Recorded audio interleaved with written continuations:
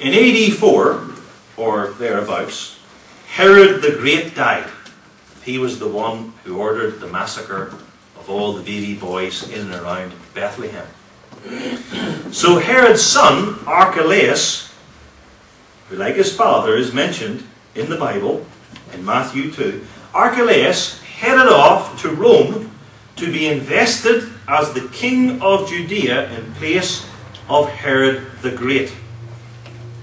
You see, Judea at that time was part of the Roman Empire, and the Romans appointed various local dignities to be kings or princes, and then they would exercise their government of that region through these men who were sort of puppets, but had a certain measure of control themselves.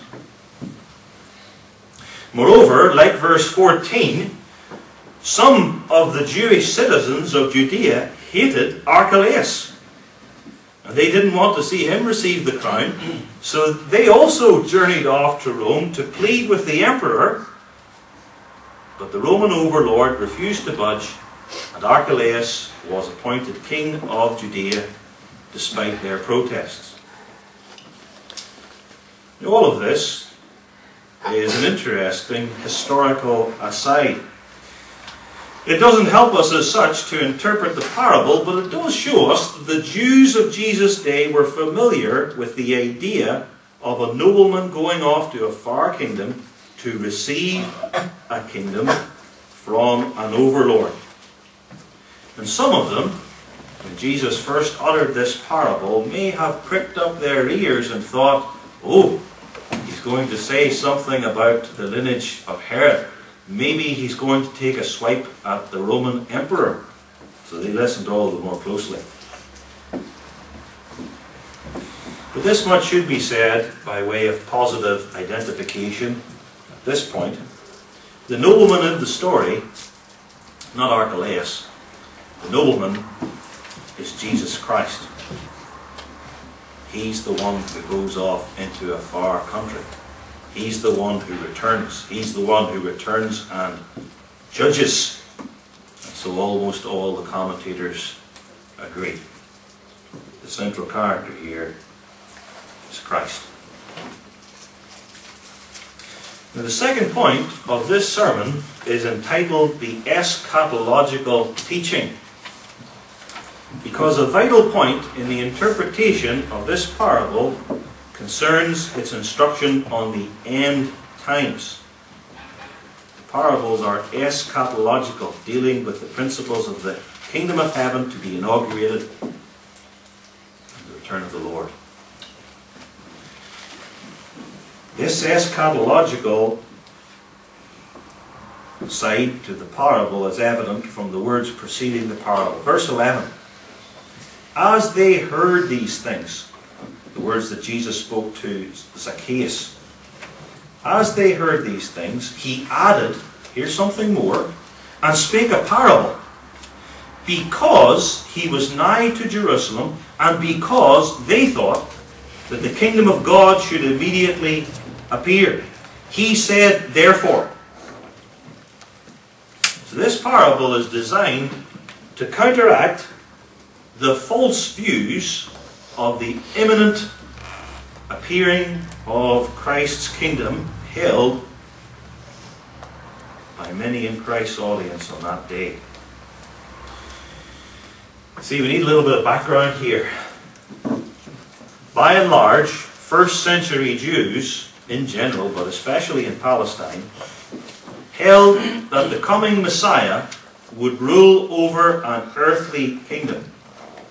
And this is easy to understand. Wasn't, they argued, wasn't the Messiah's kingdom typified by the kingdom of David and Solomon? The kingdom of David and Solomon was a united, powerful, and sovereign state.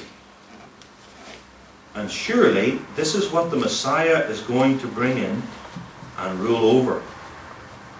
And their mistake is evident, a mistake made by many schools of eschatology. Their mistake was to apply the nature of David's earthly kingdom to that of the Messiah in a literalistic way.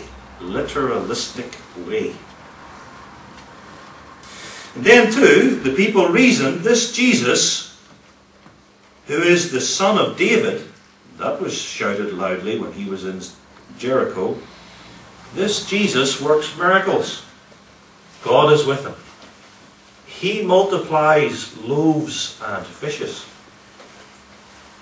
That would feed our army. In fact, he could do that at will. That would feed our entire populace. Jesus heals the sick and the lame. What an advantage that would be in a military conflict with the Romans. You don't need a mobile army surgical hospital in your train. Jesus will just heal all our soldiers.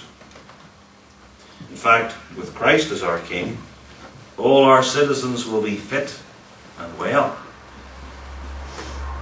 And didn't Jesus cast out demons?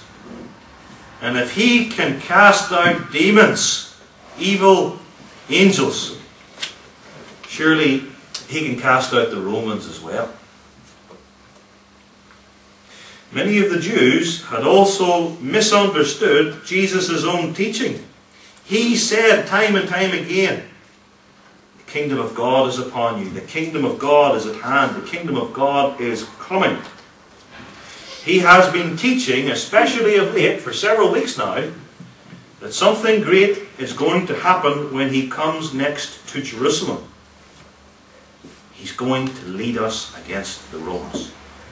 He's surely going to re-establish Jewish sovereignty in Palestine. Now think of the situation here in Luke 19. Jesus is heading up to Jerusalem, David's own city, the heart of the kingdom in Israel. He's heading up to it from Jericho, no less. Jericho, the first city which Joshua had conquered when Israel came up out of Egypt about 1400 years ago. The start of the reclamation of the land. It's Passover.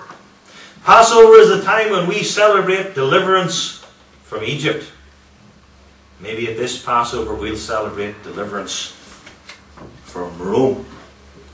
There are vast crowds in Jerusalem up for the feast, many of whom are favourable to Jesus. Word about him has gotten out near and far, and they will join in, and we will kick out the hated Romans. And recall where Jesus stood at this time. This is the connection between the first 10 verses and the next few verses.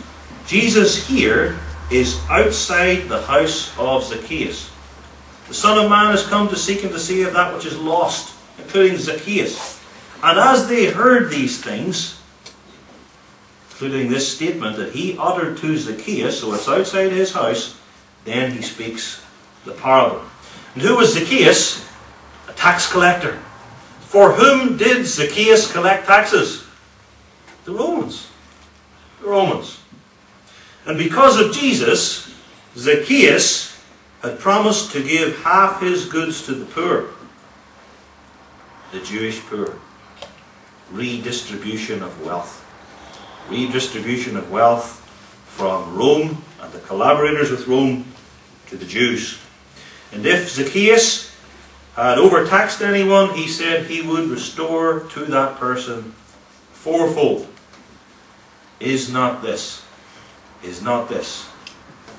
the harbinger of the end to paying taxes to the Roman invader?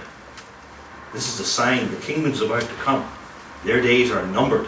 We will take back our land.